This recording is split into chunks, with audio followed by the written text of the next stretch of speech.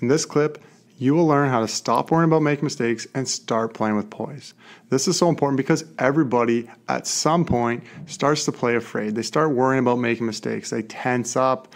You might feel like you're overthinking, you're hesitating out on the ice, and you're playing safe. And so anytime this is happening to you, don't worry because it happens to everybody. And so it often will happen to you in situations where you're facing a lot of adversity. Things aren't going your way. Coach is yelling at you, feeling a lot of pressure, not getting the playing time you want. These kind of situations can really spark this fear of mistake mentality. And so I want to share 3 really effective ways that you can stop worrying about making mistakes and start playing with poise so that you're confident on the ice. You're going out and making plays, trying things, and you're very poised and confident while you play. Okay? So these things work. We use it with our athletes all the time, but you have to apply them. So the first big thing that I want you guys to understand to start playing with poise is that you have to actually accept and let go that you might make some mistakes. Okay? Completely counterintuitive. What most people will tell you is stop thinking about mistakes, don't worry about it, and forget about it. Well, how the heck are you supposed to do that? That's not a real thing. And so, and by doing that, you actually just start thinking about it more. And it makes you tense up even more and get more worried and stay worried. So that's not a real thing. It doesn't help. So what does work, this first, most important, number one thing is to accept it. Accept that you might. It's not saying that you will make mistakes. It's accepting that you might. And like take, for example, like I wish I could tell you you're going into your next game and like you will score. You will get the outcomes you want. You will perform well. And you won't make mistakes. But I can't tell you that. Nobody can tell you that. You can't really tell yourself that because you're human and we all make mistakes. We can't guarantee outcomes and results. Not necessarily anyways, we could try, but often doing that will actually make you more afraid and it's not going to allow you to get over that fear of making mistakes. So again, the way I like to phrase this is it's a feeling part. So you're not actually doing anything. Acceptance is not something you do, it's something you feel. And so usually the thing you're worried about most, turning the puck over, making a mistake, feels unacceptable.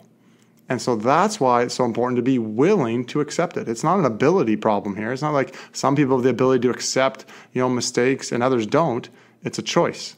Are you willing to accept it? And one of the reasons to help you be willing to accept it is, again, remember that you're human and not perfect, just like the best players in the world.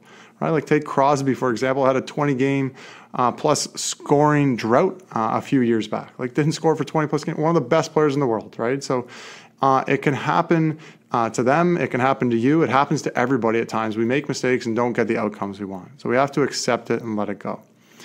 Now, the second big tip is then to breathe or relax your body because usually what's happening if you're starting to get worried about mistakes, your arousal level is going up, which means your mind's racing, your body's tensing up. And so that's not going to be good for your performance.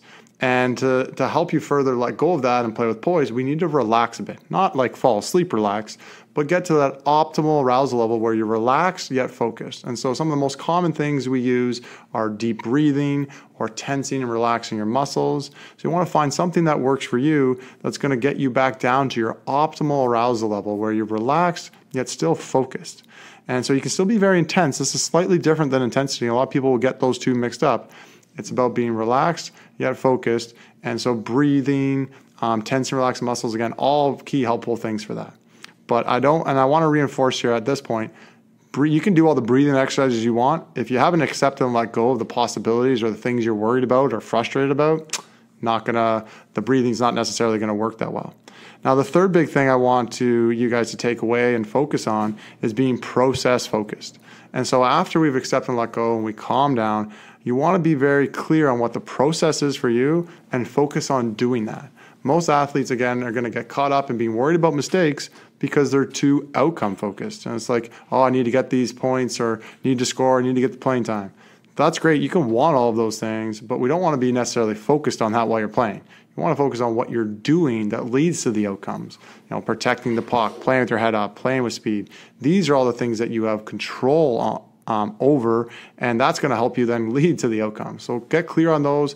You want to go and play at your optimal arousal level, and what is it that you're going to do while you're playing? And you clear your mind of accepting, letting go, and then get clear on what you want to do.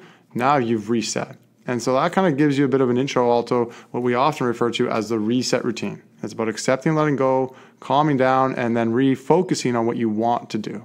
So lots of big tips in there. This is a big problem that a lot of athletes will experience at different points in their career. So if you have any questions, definitely reach out. We have different programs that can help you walk through this in a little more detail. But certainly there's some tips for you guys to take away today and start applying in your practices and your upcoming games.